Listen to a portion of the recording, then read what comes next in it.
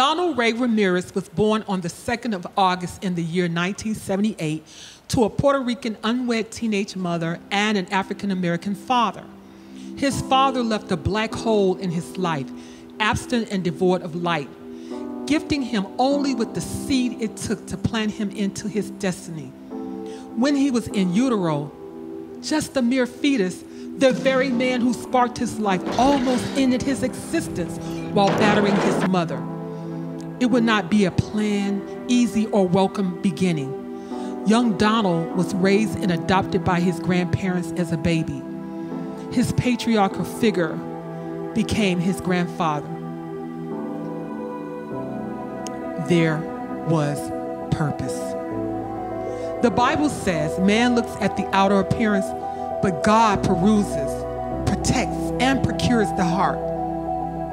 The heart of a man can be treacherous and can cause or receive blunt, bludgeoning trauma. That very trauma can arrest your access, bind your basic belief systems, cannibalize your character, and detain your destiny.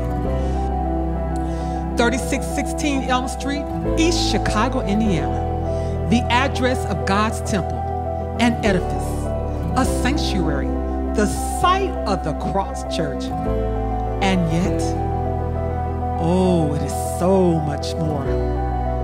It is a place of trauma that would lead to triumph. On these very grounds, young Donald would suffer crosses, and in the same place exchange these same crosses for the cross to serve the King of Kings and the Lord of Lords.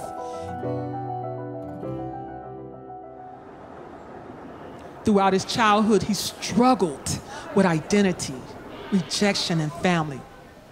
He couldn't read, comprehend, or complete his destiny. He couldn't breathe.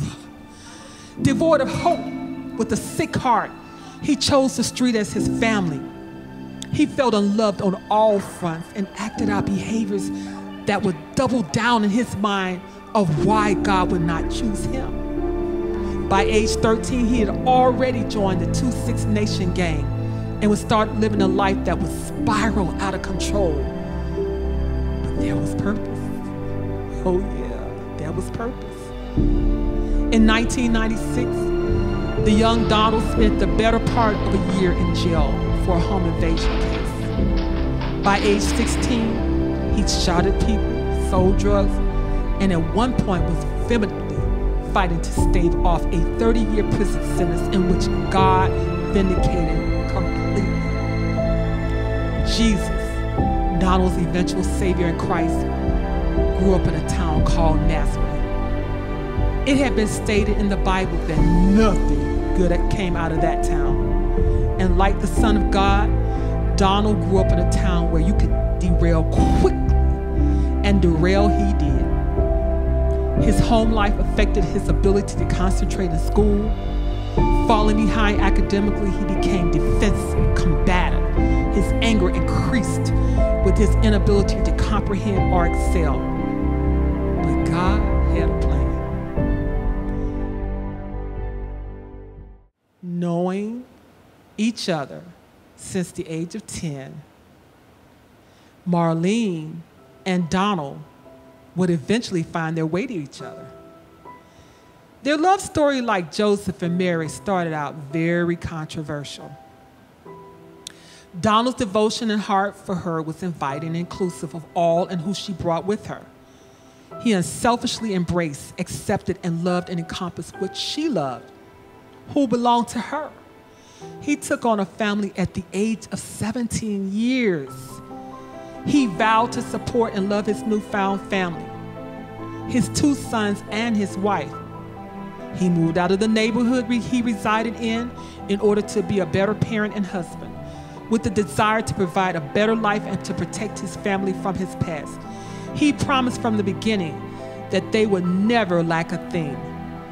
Even through his struggles and fighting his past issues that lingered in his heart, he worked hard and provided the life he promised to his wife and sons.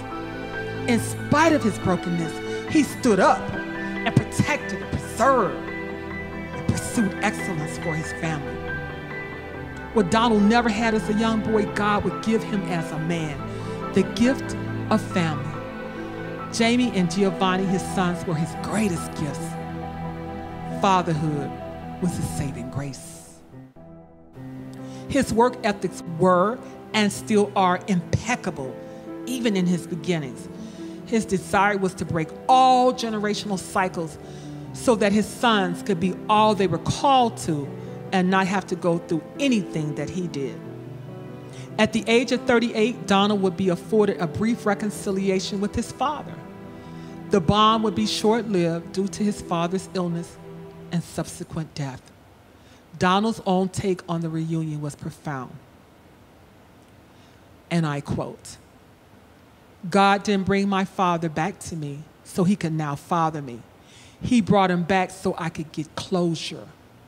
My father's absence provoked God's presence in me." Donald has always realized his walk was difficult and different, but for a long time, he just couldn't understand why. But he started to slowly understand why. In jail, he was granted the opportunity to begin Bible studies where he would teach over 50 inmates the Word of God. In 2004, he distributed more than 800 flyers urging youth to attend a Freedom Fest in East Chicago. The call to the ministry weighed heavy on him. He hosted events to reach the young men trapped in the gang life. Knowing that God had a purpose, he grew as a man and continued to work wholeheartedly to take care of his family, something he takes pride in even now. Not knowing what awaited his future, he remains steadfast as a goal setter and a dreamer. Working in factories, USG and Cargill, he would excel in his jobs, moving up fairly quickly with no college degrees. But the God that he had served so faithfully showed him favor. Before being called into the ministry, God was training him for leadership, something he would unwillingly be called for and into. In 2014, his life would forever be changed. April 21, 2014, Donald, alongside his wife and 2 sons, would begin their ministry and their journey. It was inevitably that it would become an impasse for him. He had been with each passing year doing more and more as it related to the ministry and feeding God's flock. His lucrative job, personal and family goals, alongside his ever-growing responsibility as a man of God, had met up at the crossroads. He had to choose the direction he was going to take, God or mammon. "What will it be, a pastor or this job?" asked his supervisor.